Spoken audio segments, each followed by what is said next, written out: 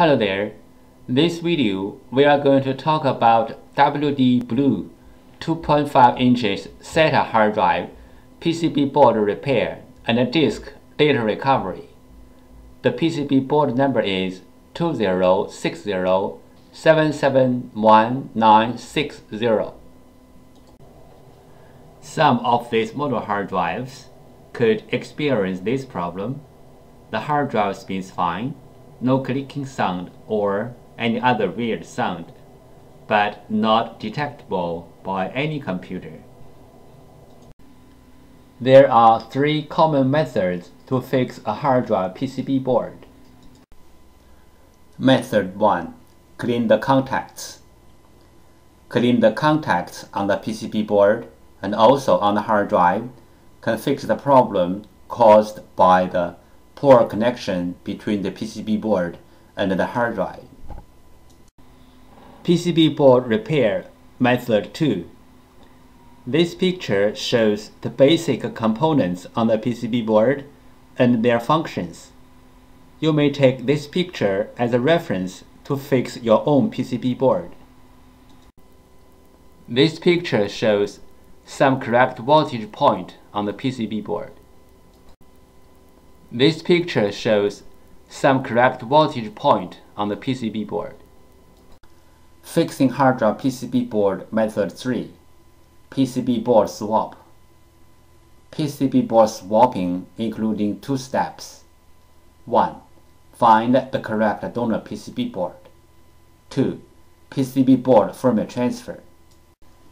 PCB board swap step 1. Find out the correct donor PCB board. Locate the hard drive model number on the front of the hard drive label. Locate the hard drive PCB board number. Different brand name, different PCB board. The PCB board numbers are different. You may go to hdd-parts.com to check out other brand name PCB board numbers. We use hard drive model number, PCB board number, and PCB board sticker number and CPU number as well as reference to search for the donor PCB board. We found the correct donor PCB board for the hard drive, but this is only the first step. The next step is we have to do the PCB board firmware transfer to make the donor board work on the original hard drive. PCB board firmware. PCB board firmware is the information data on the PCB board. It may be in the memory chip or in the main chip on the PCB board. For this model hard drive, we have to do the PCB board firmware transfer first, then we swap the PCB board. Otherwise, the new board will not work on the original hard drive. Why do we have to do the PCB board firmware transfer? Because for this model hard drive, one PCB board includes two parts, hardware and firmware. The PCB board firmware includes hard drive's unique configuration data.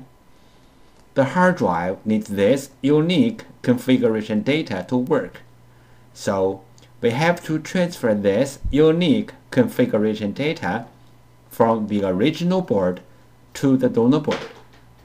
Then the donor board can work on the original hard drive. Regarding the hard drive PCB board firmware transfer, we have three things to mention. First, PCB board firmware transfer is different from the hard drive firmware upgrade. The PCB board firmware transfer is to transfer the PCB board firmware from one board to another board. The hard drive firmware upgrade is to upgrade the hard drive's own firmware. It has nothing to do with another hard drive or another PCB board. Second, we can do the PCB board firmware transfer from the physically damaged PCB board, like burned, watered, or other kind of damage. our PCB board firmware transfer success rate is more than 95%. Third, we do the PCB board firmware transfer for our clients for free. This picture illustrated the procedure of fixing a hard drive PCB board. First, the clients sent in their PCB board. 2. We fix the PCB board. 3. We ship back the PCB board to the clients. We receive many questions regarding the hard drive PCB board firmware, also called hard drive PCB board BIOS, and the hard drive PCB board compatibility. So let's talk a little bit more about this in general. Some PCB boards BIOS are in the independent memory chip, like the first picture shows. Some PCB boards BIOS are integrated into the main IC, like the second picture shows.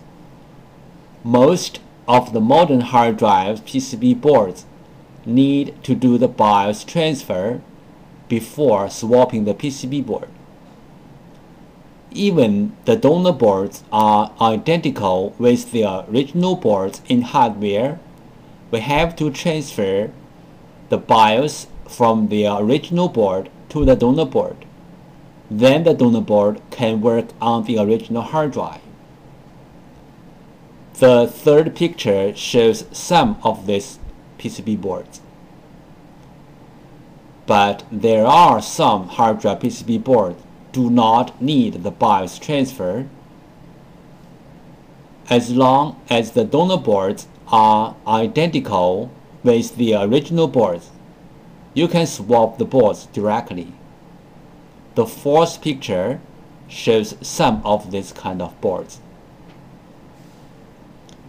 If you have any questions, such as how to find a donor board, if your board needs to do the BIOS transfer, where is the BIOS of your PCB board, how to swap your PCB board, please go to www.hdd-parts.com to check it out, or you may take pictures of your hard drive and the PCB board and email to us.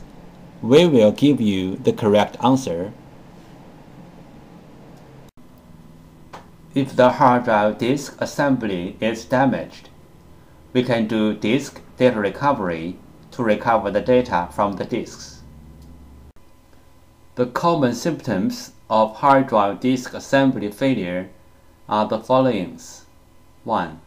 Hard drive makes weird sound. 2. Spin nicely but no access to any computer. 3. Hard drive no spin. Tips: if the storage configured as mirrored hard drives, you can take the bad hard drive out, then put same size or bigger size another hard drive into the bay, and then the storage will mirror the data to the new hard drive automatically. If this trick doesn't work, that means the two mirrored hard drives are both damaged, or the storage was configured as read 0. That means the two hard drives are different.